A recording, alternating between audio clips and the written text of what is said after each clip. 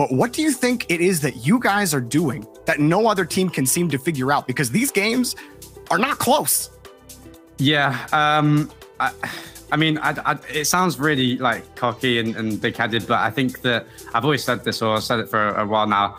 Like, no one really thinks about how to play the game. It's just like they just kind of go. And I think we are the first team to properly think a lot in a while. So yeah, I think we're thinking more, and obviously it helps, like natural synergy. We have it, and we're very fortunate.